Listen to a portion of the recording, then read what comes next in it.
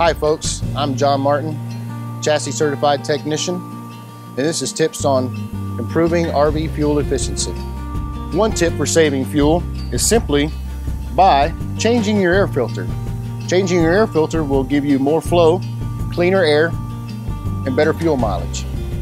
In other ways of saving fuel, you can run your cruise as you're driving, and also using your overdrive as much as possible will save you a lot of fuel, up to 30 to 40%.